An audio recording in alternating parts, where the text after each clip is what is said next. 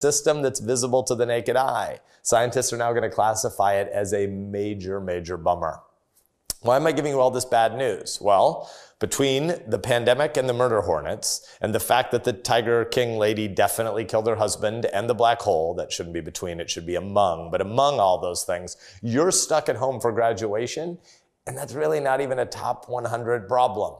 But I get it. This isn't the way you wanted today to go down, and all joking aside, you are graduating in the midst of two crises. We've got a public health crisis, which is real, and many of us know people who've been suffering because of it for the health reasons. And we've got an economic crisis on our hands, and all of us are going to be navigating that. You're entering the world. You're moving from basically the end of childhood to the start of adulthood at a time when the economy has some pretty ugly prognostication coming. It's hit our state hard. It's probably hit your family. It's hit our whole country. And nobody knows exactly how we're going to beat this thing. But you know what? We're Americans, we're Nebraskans, we've got grit, and we're gonna beat this thing. We will bring the economy back. We are gonna beat the virus. We've got 5 different American pharmaceutical companies doing amazing research to develop a vaccine. We're gonna have to have a serious reckoning with the thugs in China who let this mess spiral out of control by lying about it.